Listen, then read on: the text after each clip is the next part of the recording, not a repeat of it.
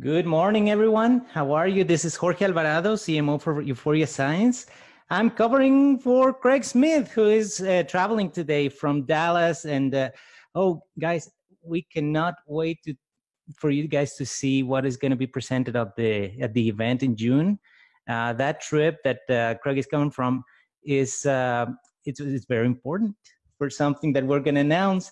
So I'm going to, before we start, I'm going to try to connect to Facebook so that we can do the broadcast there as well. Let's see if Facebook is willing to do it today. And we will start in just 30 seconds. Nope, it's not connecting to Facebook. That happens sometimes, guys. Sorry about that. But we have a very important meeting today. We have obviously our great guest. She's so generous sharing all this knowledge. For many of us, this is new. This is new language. This is new knowledge that we are all learning a little bit every day. And I really appreciate Dr. Jen Myers for sharing all this information. Many of you already know her in person. She's a lovely person. She's also very kind and always ready to share her knowledge. She's a certified genetic and nutrigenetic specialist, and she has so many letters under her name, as you can see there, that I think there's only one letter missing from the alphabet. So congratulations, Dr. Jen. It's such a pleasure to have you here. And today we're going to cover some news snips. I think last week you mentioned that we are going to be talking about detox, which is such an important topic. Go ahead and welcome Dr. Jen Myers. Hi, everyone. Thank you, Jorge, for that. I appreciate your very nice, kind words. Hey, everybody. I see some great coverage that we have here from a lot of different places. Thanks for joining me today on this, I'm going to say, extremely special day. And it is special because, right here in St. George. Wow, awesome. Hi, Lacey. It is my daughter's graduation from high school. I'm going to try my best to maintain my composure. I've only been emotional once, maybe twice so far today. So we have a lot of family in town. It's a great day. Red is her school colors, so I had to support and wear red today for her as well, as she's getting ready to go through summer, to get ready to start her venture into pre-dental. She's going to be an orthodontist. I'm super excited about that. And what a great gift, right, to give these graduates, you know, the gift of health, the gift of wellness. And part of her graduation gift was a genetic test. I've tested her in the past, but I was able to do some different snips on her this time. So I could send her off with the proper things to go to college with and to be able to help support her overall health and wellness, right? I mean, that's important. So you want to give a grad a gift. Give them the gift of understanding their genetics and their blueprints so we can help support them in the healthiest ways. Let's start them right now and start them young. So thank you, everybody, for the congratulations. I appreciate it. You guys have been great in offering your support and your kind words. So Jorge, let's just go to the next slide where we start talking about these SNPs, right? So today is detoxification. When people hear detox or they hear the word detoxification, it can be slightly overwhelming because they're thinking, oh, I'm not going to feel well. Flu-like symptoms, having to use the restroom, headaches, die-off effect. Everybody seems to think that detox is a bad word. They don't realize that our body does this naturally on its own. It's constantly trying to rid the waste. We do this in different phases, which I'm going to talk about today as well. So our body really wants to be able to get rid of these toxins and these things that we're constantly exposed to on a daily basis. But there are times, of course, when we look at these genetic SNPs and these pathways and we realize that there are people who aren't able to do this process as efficiently as we're supposed to or we're meant to do or we'd like to do it. It's not a bad thing per se. It can be a bad thing if we don't understand. I'm sorry, they're all whistling out here. Something's going on, so I'm just going to pretend I didn't hear it.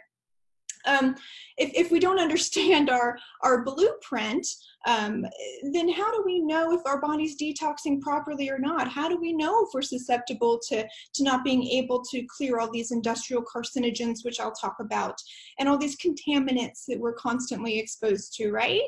So if you don't mind, Jorge, let's start. Let's go to the first SNP, which I think we should talk about. So first off, actually, let me ask a question. When we think about or we hear the word detox, what's the first organ everybody thinks of? Type it in for me. First organ, first body part, liver. Yes, liver. Everybody goes to liver, right? Which is very accurate. All these toxins are pulled into the liver. Liver pulls out all these toxins to be able to start this process of ridding them.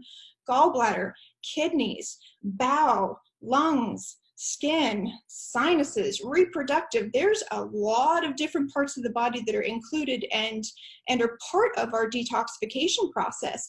But of course, we only think about the liver when we talk about detox. So, or sometimes people think of the gut and bowels because they think, you know, they're going to be using the restroom a lot more, which is part of the process as well. So, the liver is very important to take care of. There are 3 phases within our detoxification process. Before I get into this SNP, let's go ahead and talk about those 3.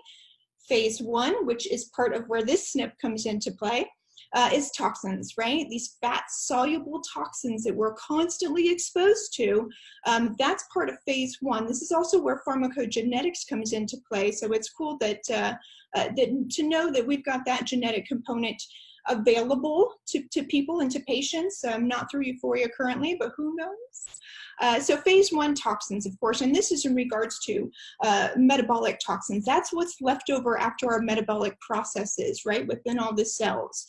So that's a metabolic part. Microorganisms, which include viruses, bacteria, fungus, those are things that are part of phase 1 detoxification and things that we need to get out of our system as well, right? Contaminants. Arsenic, lead, mercury, those kind of things are contaminants. Hairspray, right? Think about all these wonderful things that we have to do every day to make ourselves look the way that we want to look. Hairsprays, perfumes, all these things are contaminants, right? A car exhaust, that's also contaminants. We all have to drive. Insecticides, pesticides, if we have any gardening or we're living or grew up on a farm, that's a really important question for me to ask. Did you grow up on a farm? Were you ever part of home restorations? Those are all contaminants that we're exposed to, right? So that also includes food additives. All these things that are added to our food so they can have this longer shelf life and stay fresh longer so that they can be put out there longer for more people to buy and more people to ingest and all these things. And so food additives are big things. Drugs. And I'm not talking about just street drugs. I'm also talking about medications. Those can create a toxicity in the body as well. Lymph system, that was a good one, Angela. I wanted to point out, she said lymph system. Everybody else missed that. That's a huge component too, right? Alcohol, right? So alcohol is another, it goes to the liver. It is processed in the liver as a toxin. So that's something else that I'm not saying stop drinking because I had my mimosa this morning to help celebrate all this. But everything in moderation, of course, and we want to make sure that the body can break these toxins down and eliminate them. So that's phase 1, is getting these fat-soluble toxins, these byproducts of our metabolic system, these contaminants that we're constantly exposed to, even if you walk outside and take a deep breath. Guess what? That's part of it as well. So then we move on to phase 2. Phase 2 is these waste products that are then water soluble, right? That's the elimination from the body. So just examples, gallbladder to bile to stool. How many people have had their gallbladder taken out? You don't need that organ. Let's just take it out, right? So I'm hoping, I've seen within the medical profession that we're becoming a little bit more aware that the gallbladder is quite important within the detoxification pathway, and as well as many other things. So they are less aggressive, I guess is the word, when it comes to taking this organ out that's really important to us. Also the kidneys, right? Kidneys to urine, right? So we have to get rid of that waste that way. So those are 2 kind of examples of those waste products that are water soluble. And that's phase 2. Phase 3 is detoxification of kind of these reactive mechanisms or molecules, right? Oxidative stress, free radicals. That's part of Phase 3, is being able to get rid of these byproducts of our natural biological systems as well, like our mitochondria. A lot of times mitochondria will create these byproducts that this specific gene that we're going to talk about today comes in and actually helps get rid of and detoxify. If there's a weakness there or a variation within that SNP and how those enzymes and how that works within that biochemical process, it's really difficult for our bodies to do that, and therefore all this waste accumulates, and next thing you know, increased oxidative stress, free radicals, inflammation, the immune system goes into overdrive, as we talked about last week, when it's hyperactive and it's on high alert constantly, so it's really not functioning in a healthy way. So that happens, and then it can lead to chronic disease. And if we can't get rid of these products, anesthesia, I forgot to say anesthesia under medication. Anesthesia is a big part of that as well. It does cross the blood-brain barrier. We need to be able to get that out so we can decrease our risk for Alzheimer's and dementia. Has anyone here ever had a family member that went and had a surgery, and next thing you know, they come out and they're either going through dementia or they're just not the same person? I have, and I've seen my grandmother go downhill and eventually pass away because of that, and it's sad. But if we recognize these things again, and I say it over and over and over again, this is a tool, not a weapon, right? Okay, so those are your 3 phases of detoxification. That just helps understand what we're looking at, and guess what? Euphoria looks at a SNP from every single phase. How cool is that? So the first one being from phase 1, it talks about this gene, the EPHX1 gene, right? So this is really important to us because this supports the detoxification of a vast amount, a lot amount of pollutants, which I just spoke about, that we're constantly exposed to on a daily basis. Us women put on our makeup, we do things to our hair, we put our lotions on.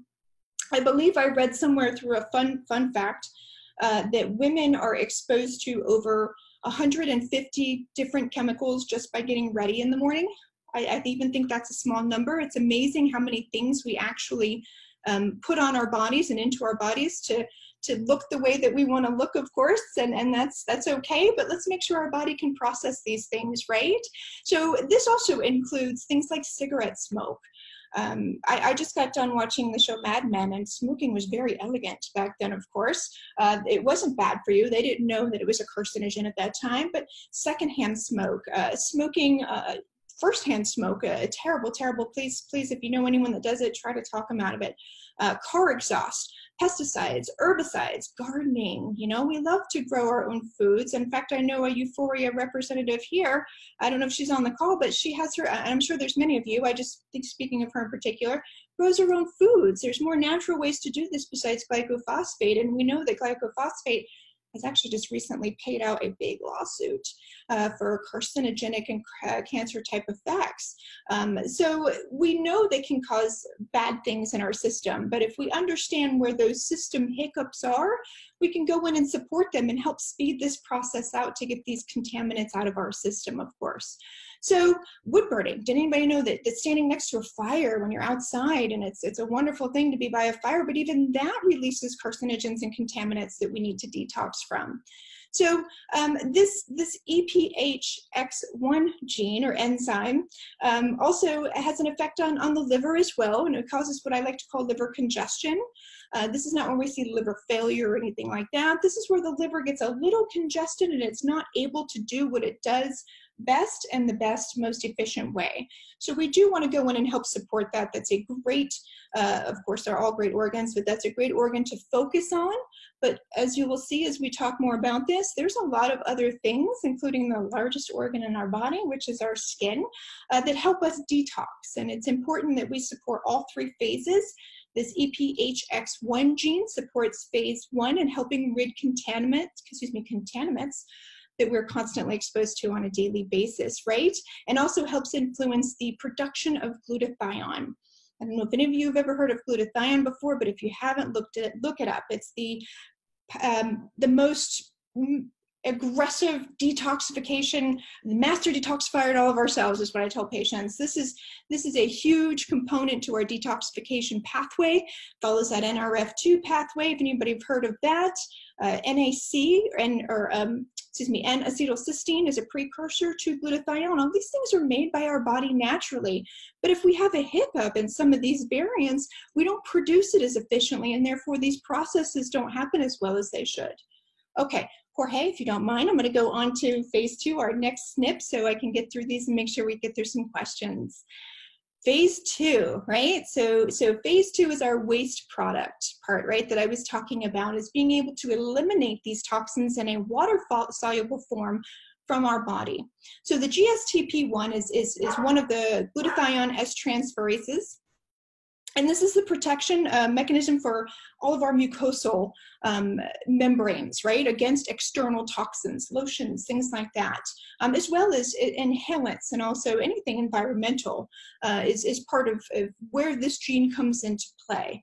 So there's a lot of these enzymes, these GSTP1 enzymes in many of our cells, right, concentrated mainly, listen to this, here's where we start to get into all these other organs, the skin, the lungs, the bladder, right? That's just a couple of them. I'm also going to talk about the sinuses, the reproductive organs. All these things are present and helping us detoxify and getting rid of these carcinogens, right? So these remove, this gene helps remove, cytotoxic things, right? So those are things that are toxic to living cells and can actually kill them.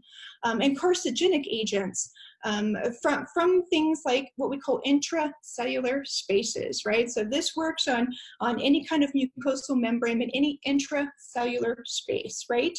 Again, present in these mucosal membranes. Let's think. Okay, so I'm just going to go through some of what I'm talking about and some of the conditions that we see that come out of this. The bowel, IBS, irritable bowel syndrome, and leaky gut. This can be a issue or a problem because of this SNP not properly doing its job, right? The lungs, asthma, COPD, emphysema. What are we getting from all the smoke, right? And things like that. Asthma is a genetic predisposition, but it's triggered by certain things, correct? I mean, it's not the root cause. It's triggered by something that this gene isn't doing properly when it comes to strengthening and detoxifying from our lungs. The bladder, cystitis, interstitial cystitis. These are things that happen, bladder cancer. These are things that can happen within the bladder, lung cancer, colon cancer. I mean, I hate to use these big, nasty words, but if we don't detoxify these pollutants and carcinogens, or our body doesn't do it efficiently, it can predispose or lead to certain things like that. Also sinuses, chronic sinusitis, that can be a problem and a concern as well. Allergies, the skin, the biggest one I see with skin with this SNP in particular, especially in my younger patients, is eczema. So any kind of eczema, psoriasis, anything like that that can be part of the skin that causes, there's a trigger that causes something for the immune system. Oh my gosh, the immune system's involved in detoxification? Absolutely, right? We're learning that everything is so interconnected and our body needs to work as a whole. We used to think peace, peace, peace. No, we got to look at the big picture. We got to get this quantum physics view of the body and be able to see how everything is connected. And that's what these genetic SNPs and our biochemistry tells us. There's so much connection between everything. We can't focus on one thing anymore. And that's what the beauty of this is. And this is why I love this so much, is it's detailed. It drives people crazy sometimes where I'm like, so can I take this? Well, depends. Let me look at your SNPs. And they're like, oh, okay. Can I take, oh, if they can take this, I can take this. Well, not really, because you have this SNP. So there's so much detail and personalization here.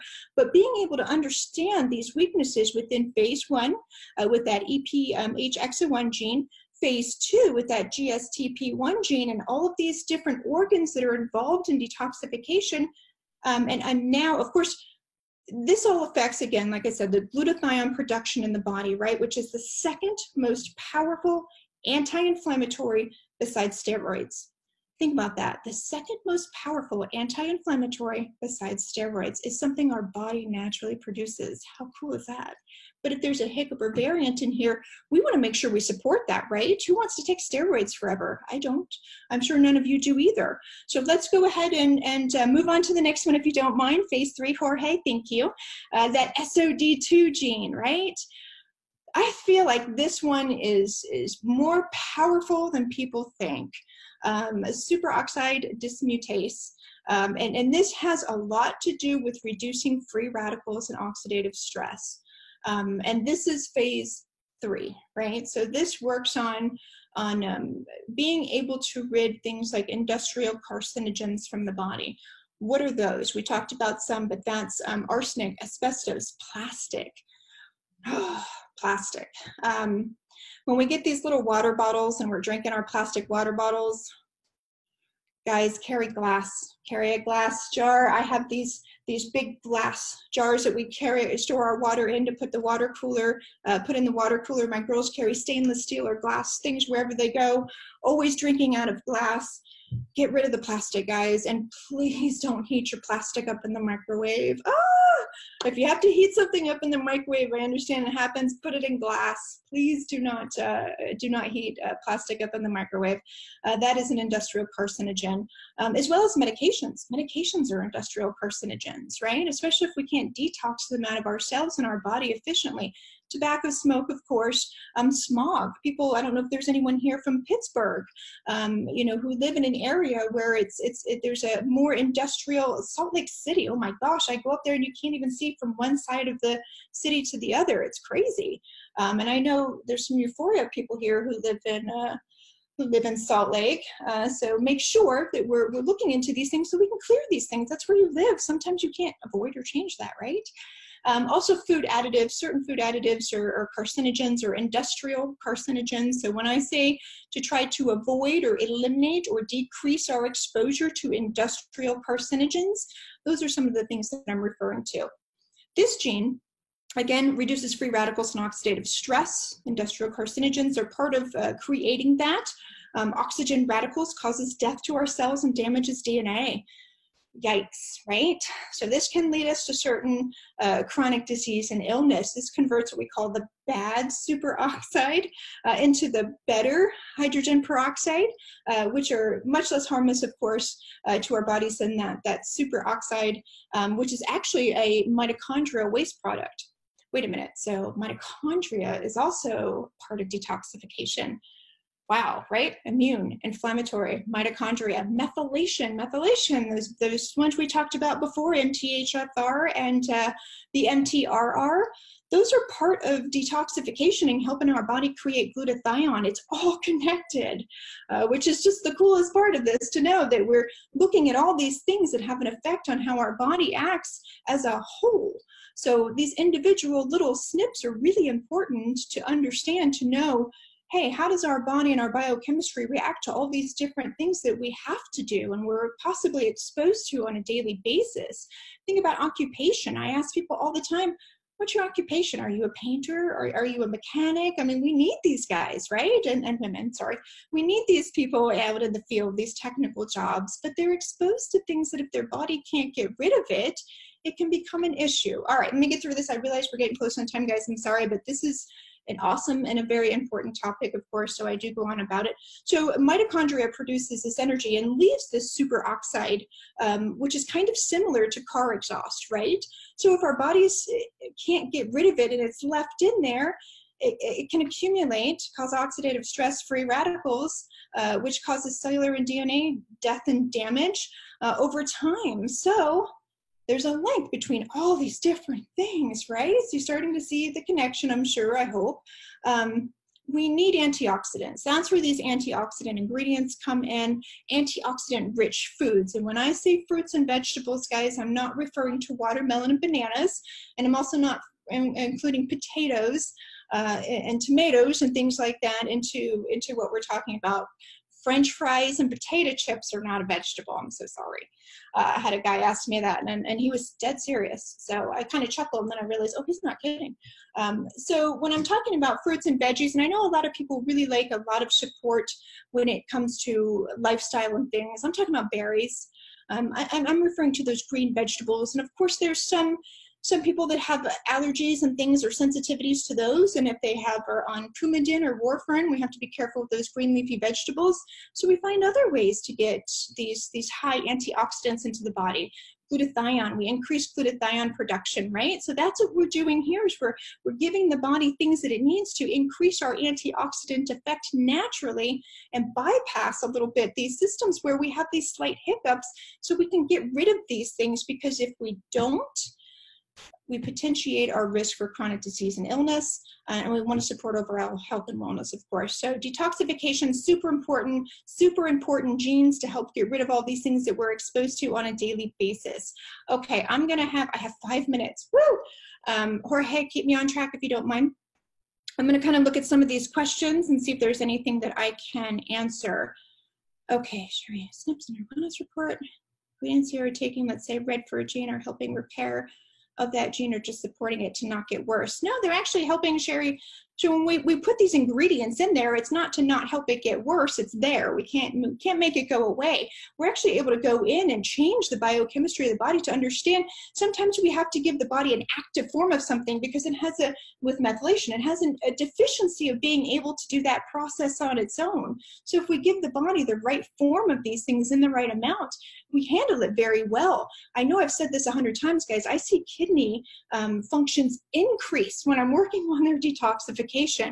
Kidney functions increase when I'm working on their detoxification, and kidney failure patients even.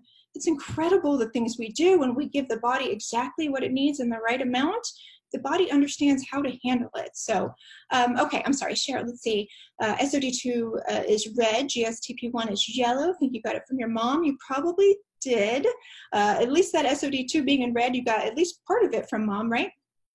This condition's mentioned, you have many. Will this nutrition support stronger elimination? Yes, it will, right? So it's going to help the body understand how to detox a little bit more efficiently. And that's why looking at these SNPs is so super important, is we can understand your weaknesses and we can go and support them, right? Let's see, so if you have reds for these SNPs, your body is not detoxing at its best.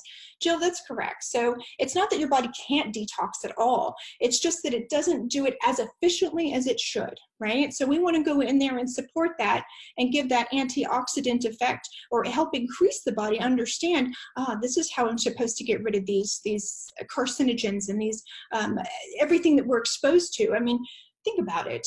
We have so many downwinders here, you know, on this side of the state, that it's amazing how many cancers and stuff we've seen because of this. That's something they can't avoid, right? And a lot of times, I'm not saying because we work on this that you're never going to have an issue with that. Again, like I say all the time, you can't go out and smoke cigarettes and drink all day and be like, oh, I'm detoxing naturally with euphoria, so I'm going to be just fine. That's not the case. Lifestyle is a huge cofactor, of course, in all of this. So we want to make sure that we give the body exactly what it needs so it can do what it's supposed to do. We're self-healing mechanisms, right? Our body's supposed to heal from things. Within living in this world that we live in, which is a wonderful world, I have a great example of that today. We are exposed to things, though. To be able to have the things that we have and do the things that we do, driving our cars, building our homes, all these things, they're constantly exposed to us. So if we can teach our body, let's efficiently detox in the best of ways, then we'll see better all health and wellness. Let's put it that way. So there are some more questions. I have a couple minutes. I'm so sorry. I just pulled up the Q&A. I always forget about this. People on blood pressure medicine come off being on nutrition while supporting specific genes tied to cardiovascular. Ron, we're going to talk about cardiovascular stuff next week. I'm glad you brought that up. So yes, we've seen some good results in clinic to be able to pull people off specific medications because their body starts to efficiently work better, their lifestyles become better, and therefore they no longer need specific medications. Now, it doesn't mean 100% of the time, but I see it happen a lot. So we'll talk about cardiovascular support next week, guys. I have about a minute. react to this in minimal dosage. Someone's allergic to strawberries. So, right, we're working on, we don't want any anaphylaxis. That's the case, we need to pull that out. If it's an intolerance or an allergy, we need to work on the immune system and the detoxification system. So hopefully we can introduce those wonderful, yummy fruits back into our diet again, right? I think I answered anything to say about the bioavailability of nutrition, congestive heart failure. Oh, we're going to talk so much about cardiovascular stuff next week, Mary. So we'll talk about cardiovascular or congestive heart failure as well. I'm going to get into, John, the ingredients. Once I get through these SNPs, we're going to start breaking down these ingredients, guys, and talking about them a little bit more. AC11, that's a huge one that I've been reading quite a bit about, thanks to some of my friends, and learning more about it myself. So we're going to have some great ingredient information. I'm going to bring that out to you as much as I can. So AC11 is your favorite. Sherry, I had a feeling that you were going to say that. So thank you all. It is 12:30 on the dot. I have family in town. I have my beautiful 18-year-old daughter getting emotional just thinking about it, who's going to be walking across the stage tonight. So thank you all for joining me today. Thank you for allowing me to share the things that I love, the things that I love to talk about, the things that I love to see improve. You guys are in a great space with this. People are gonna feel better, and it's so nice to be able to share this with so many more people, because me as one little person can only affect so many. So share it, you love it, tell everybody, because it really does help our overall health and wellness. So thank you all again so much. Jorge, thank you for being my host for today. You're welcome anytime. We can tell Craig he can take a break whenever he wants. You are. Thank you so much, Dr. Jen. You're so generous, and this just reminds us what a beautiful product and a big responsibility we have to get it to every single home everywhere. So thank you so much. It was a lot of information, dense information, because it's so rich, and we are going to apologize again. The Facebook connection didn't work, but we recorded this one and we're going to post it on Facebook as well. So see you guys next week, same time, same channel. And thank you so much again, Dr. Jen. Congratulations for this important day. Thank you. Thank you so much.